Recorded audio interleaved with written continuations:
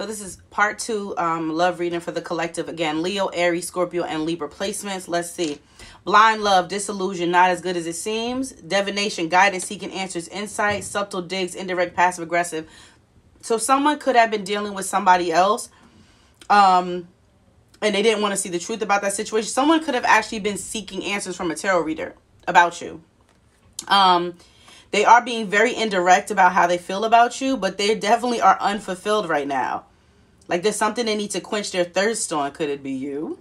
Expression, communication, conversation, and protective, defensive, safeguarding. It's like this person's trying to talk to you, like I said, but your guard is really high. Like, I don't know, puppy. I don't know. So to clarify the 9 of Cups.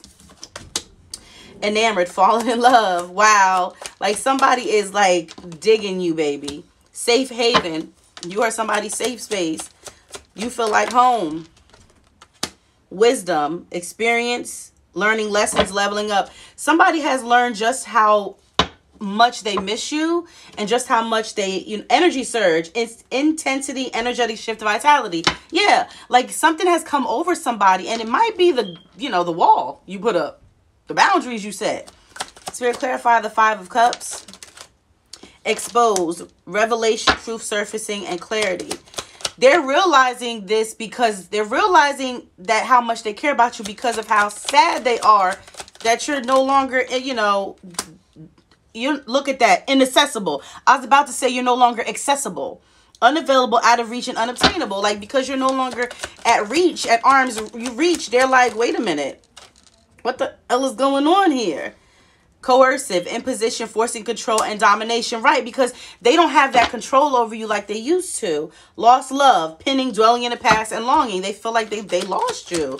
Spirit, clarify the 6 of Earth.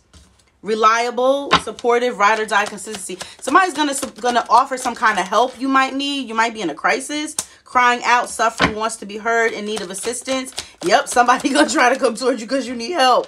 Territorial, staking claims, and look, if I come forward and I offer this to you, you are mine. Damn it. You understand me? Eternal love, beyond time and space. Somebody got some deep feelings for someone.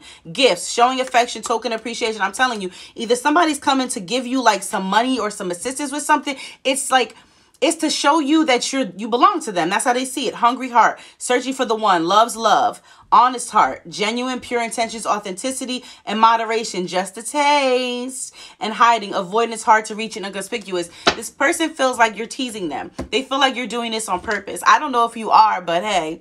Anyway, remember, when I reach out to you for a reading, if someone does it to scam, the only way to book with me is through my bio. Through my website. Link is in my bio. Love you. Peace.